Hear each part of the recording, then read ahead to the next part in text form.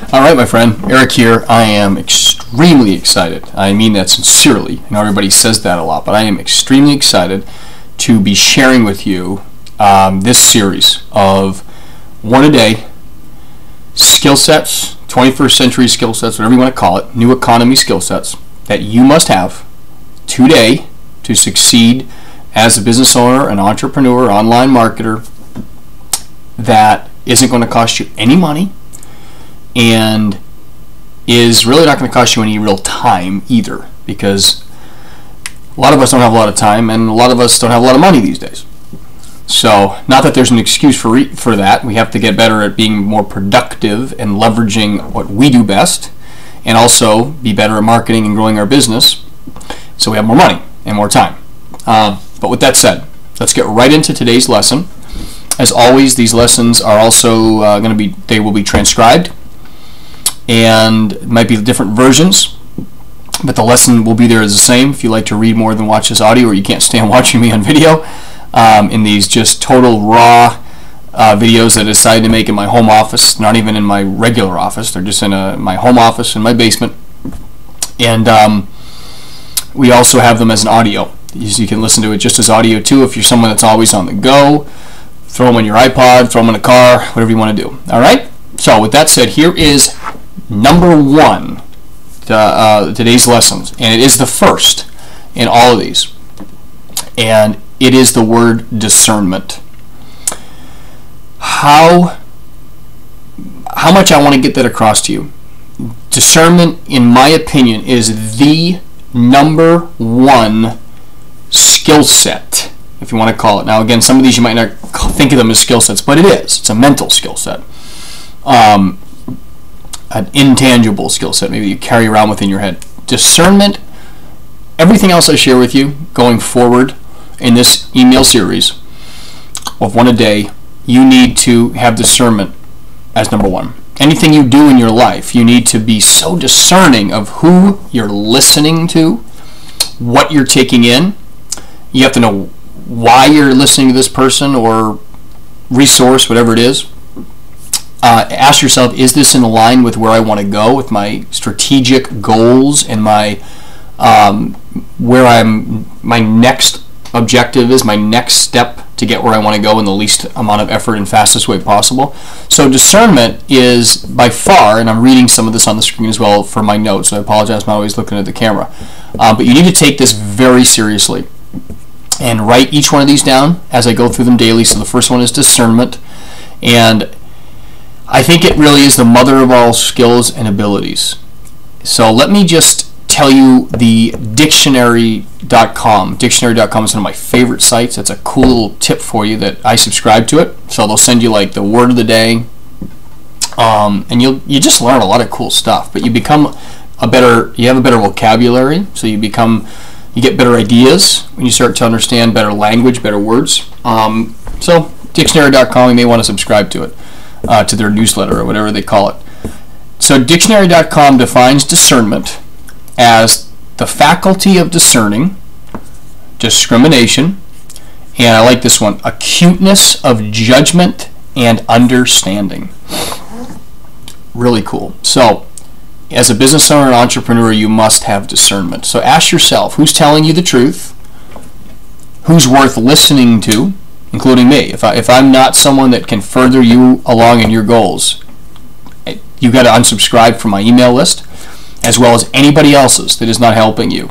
And don't feel bad about it, because they're not going to lose sleep over it. Okay? Who's telling you something useful and who's not? So basically, you need to know, okay, as important it is to know what to discern, what is not for you, you also need to know what is going to move your business and you as a person in your personal life where you want it to go. So what's a waste of your time or money? You got to discern that. Where are you spending your attention? Where are you spending your time? And where are you spending the money that you're making? Be discerning in all that. And I'll tell you, it's extremely, I'm trying to think of the word, you just need to be really careful, have a lot of clarity, and pay attention as an entrepreneur and a business owner today, because the world This might sound kind of funny, but the world is set up almost, especially today, to almost be against an entrepreneur, right? You ever feel like that? It's like, geez, everything is, whether it's the government, at least in the United States at times, I'm not getting on a bully pulpit here, but taxing us in every way that they can, especially small business owners.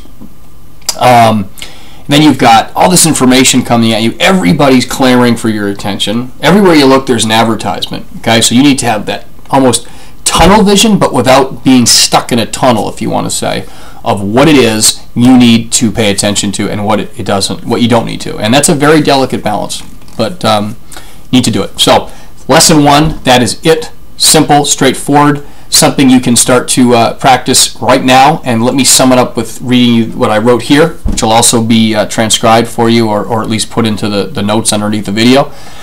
You need to stop listening to the wrong people, period. End of story. Go through your inbox. I did this, and I'm telling you to do it. Go in and unsubscribe from people that are not helping you get where you want to go. First thing you should do.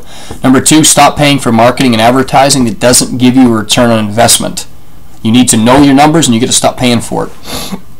Stop reading a dozen newsletters from quote-unquote gurus who just want to try and sell you on something, and it's their agenda. And it's not bad to listen to other people that can help you, but understand that they have their own agenda, and you have to put you as numero uno first, and not in a selfish way, but you've got to take care of you first so you can take care of everybody else.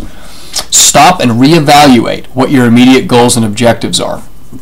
So then, once you do that, start to only absorb and apply what you learn from those few resources to make the needle in your business move in the direction you want it to go. Next is stop listening to your friends in your industry or your networking buddies, gals or guys that tell you what's best.